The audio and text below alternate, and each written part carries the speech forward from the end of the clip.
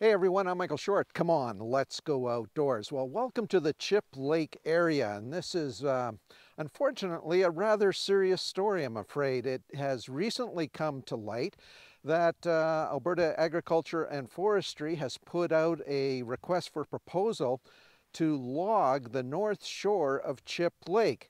And I got to tell you, that is going to have some serious repercussions, not only for the environment and the habitat, but also for a number of people who earn their living from this land base.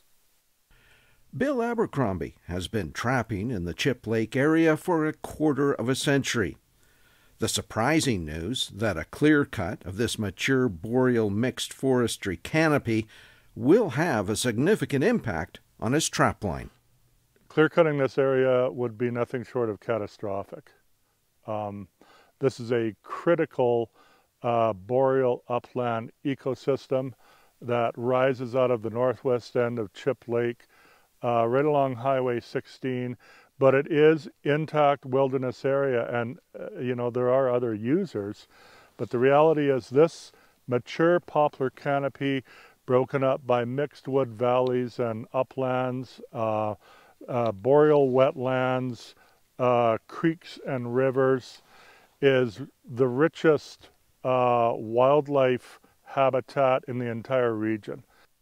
The government put out this RFP, I think in late December or January, and I know one of the proponents, Miller Western, notified the leaseholders in the area, the grazing leaseholders, that they wanted a letter of support for them clear-cutting the Crown grazing leases in here, and I know that certainly hasn't gone over very well, and if I hadn't have had one of the leaseholders get a hold of me and said, you realize what they're planning to do here, I would have had, I still wouldn't have known.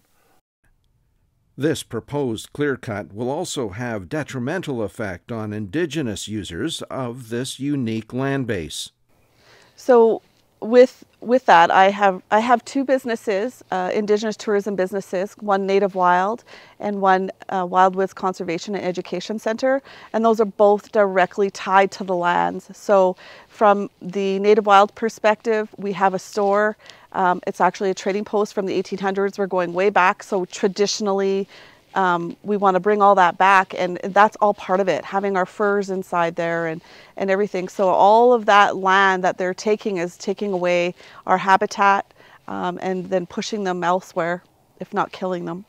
And then with the Conservation and Education Center, we teach people how to live from the land. So it goes from right from scratch, from harvesting it out of the trees, out of the woods, and then bringing it back to the table for dinner, making garments and so forth. So it really affects the whole vision of what we had planned.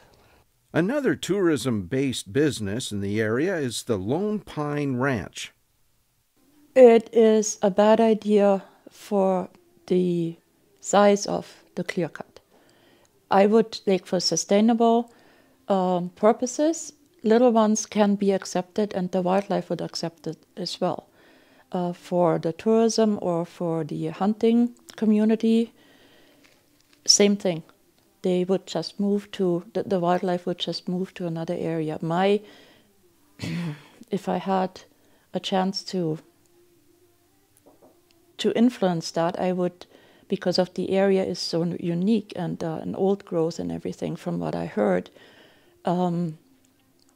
to have that as a wilderness sanctuary for the animals. It would be beneficial for people coming out of Edmonton or other places to see this, which is where in Alberta, just about where can you get that? And then for the tourism part, yes, then people might be staying here to see that. Wildlife, there is a lot of bird watchers coming out because of the lake, but they also use the North Shore and the area going further north from the lake to see these birds. I just think that some sober second thought is required, and weighing what are we gaining by cutting all this for short-term, short-term jobs, short-term production, over what we're going to lose long-term. you know, and I think the long-term loss, because this will never be the same after that extensive, clear cut, what are we giving up, you know, and what are we getting? Certainly, you know, it'll be a gain for the forest company, but what about everybody else? And that's just what I'm questioning. I'm not, you know, I'm not against forestry. I'm not against any kind of industry and resource development so long as it's responsible and sustainable. And to cut this area would be neither. So I hope this story resonated with you, touched a nerve, maybe even got you a little bit angry, because that's good. We need your support to pick up the phone or send an email to your MLA, to Alberta Agriculture and Forestry, Alberta Environment and Parks. Let them know that, you know, this is a very special recreational area that is available to all of us to come out and enjoy. Till next time, I'm Michael Short. Come on, let's go outdoors.